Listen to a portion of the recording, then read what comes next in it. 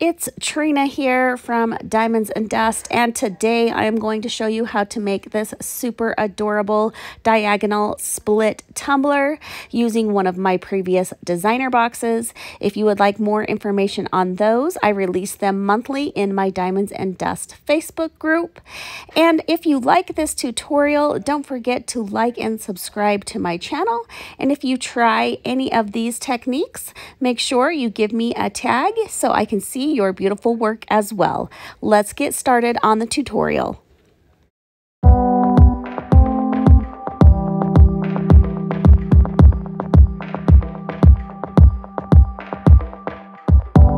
Today we will be working with July's designer box. It came with this cute backpack pattern vinyl and a flower vinyl that matches, along with 3 custom mixed glitters. I am starting off with my tumbler and I'm just going to eyeball about half, making marks on the top and bottom rim. I then am going to take some 1/2-inch tape and align it with one of the marks on the top. And then we are going to wrap this tape around diagonally and find one of the bottom marks and match that up as well.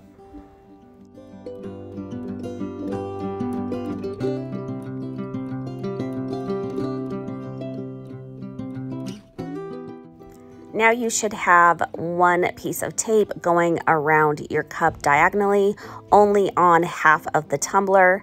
And then you are going to take 2 more pieces of tape and place one piece of tape to the right of that first piece and then to the left.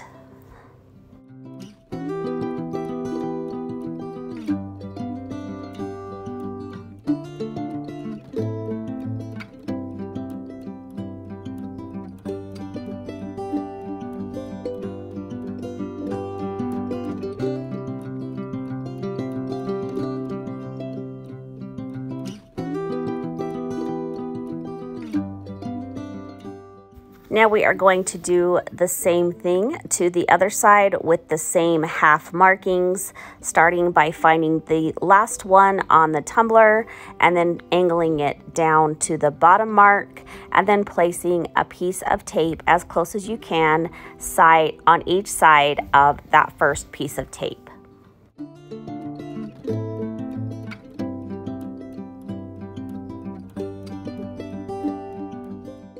Now we are going to take our first pattern and just place it where we have our tape, and I am just going to wrap it around, making sure the pattern fully covers the stainless steel where we taped off.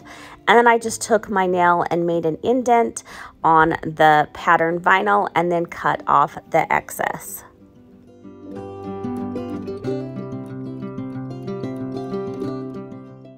Now I am going to take that sheet that we cut and fold back about 1 inch of the vinyl backing and apply it to the tumbler. Just make sure that the pattern is covering the stainless steel completely on one side.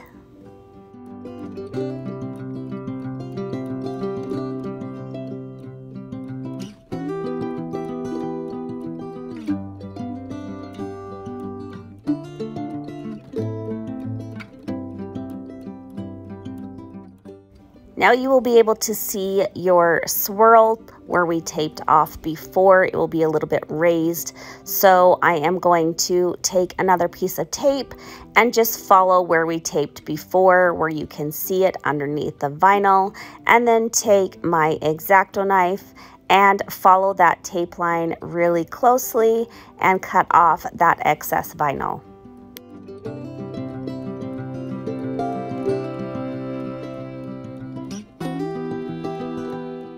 Now that you have cut that full section, you can remove that piece of vinyl and get it out of the way.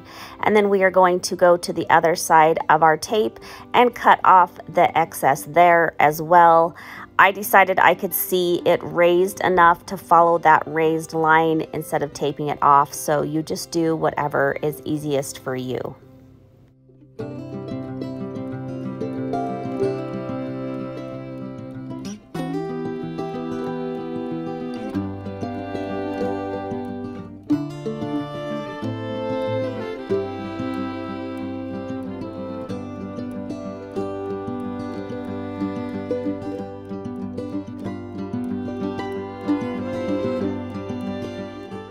Now you will have some extra hanging over the top and bottom rim. You can just take your X-Acto knife and cut those both off. We are going to do the same thing on the other side with the backpack vinyl.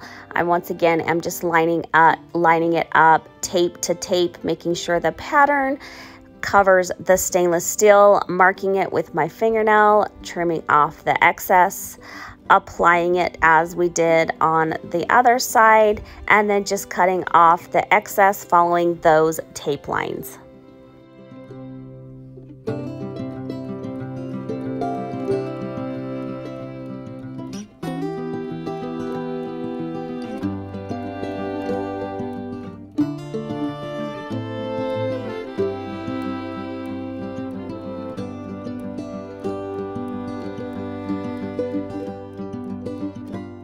Now I'm just going to take my trimmer and go around the bottom, cutting off the extra tape and vinyl, leaving a really clean, crisp line. Now we are going to remove the first piece of tape on both sides of our tumbler, and then take some really dark kind of teal paint and mix that in with some glitter glue. And then we are going to be painting that on that section and taking our glitter color called Determination. And it is a really cool fine mix. It's like teal, a really dark teal, and forest green had a baby, and it's just such a beautiful color. We are going to sprinkle that on those sections that we have just applied the glitter glue and paint mixture.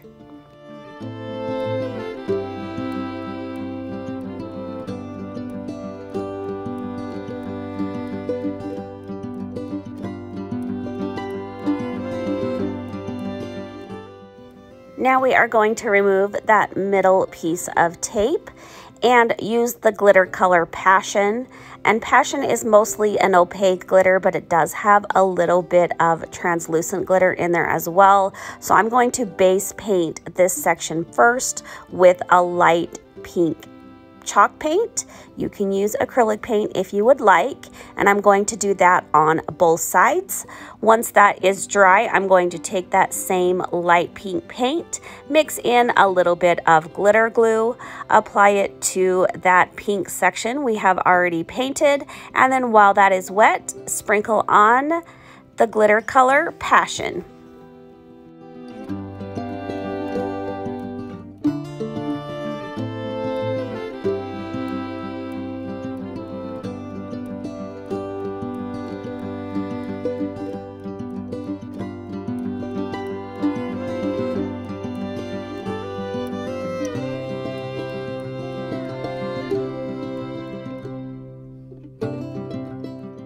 Working with glitter glue and a chunky glitter can be a little bit more challenging than a fine glitter, so I will just tell you my tips. When I base paint this with the glitter glue and paint mixture, I'm just laying it on a little bit thicker or heavier than I would with a fine glitter, and then when I sprinkle on the glitter, if any of those chunks are poking up, you're just going to want to lightly take your finger and tap them down. We now are going to remove our final piece of tape and take a light mint, and we are also going to base paint this section as well. Our final color is absolutely one of my new favorites. It's called Encouragement, and it is the most beautiful kind of minty Tiffany blue I have ever seen in my entire life. You guys totally need this color. It's so freaking gorgeous. You'll see here in just a minute when I apply it, but we are going to do the same thing. Base paint, let that dry, mix in some glitter glue and paint, and then apply our glitter.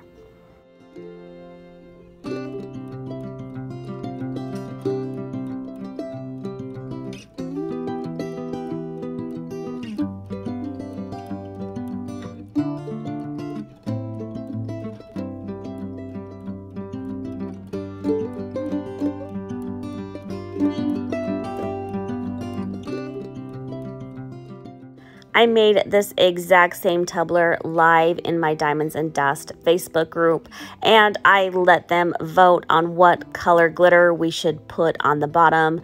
And of course, they all chose encouragement because it is just that gorgeous. So you are going to do the same thing as we did with the stripes. Base paint your bottom, let that dry, then apply your glitter glue and paint mixture and apply the glitter to the bottom.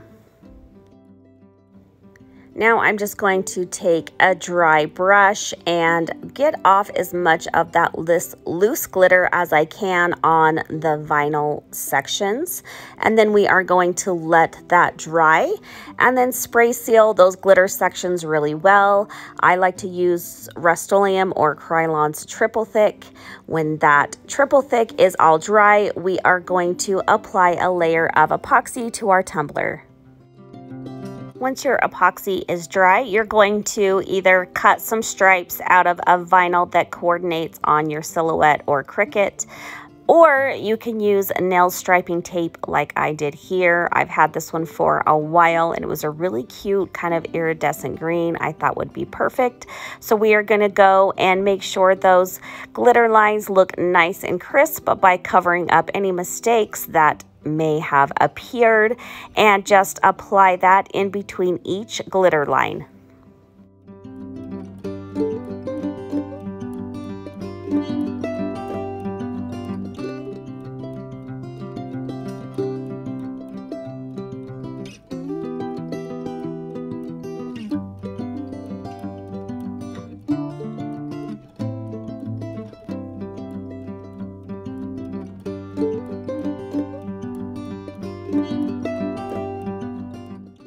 Now I am going to apply my decal, and my decal I just put on one side of the tumbler following the diagonal going downwards. And if you decide not to do a decal like this and your decal is covering those stripes, you're going to want to add a layer of epoxy first before your decal, or you will be able to see those stripes underneath and it will kind of make your decal raised and it just doesn't look as good. So here on mine, you could not see that I overlapped the striping tape and the Y, so that's why I did not add an extra layer of epoxy in between. Now you can add your final layers of epoxy until your tumbler is smooth.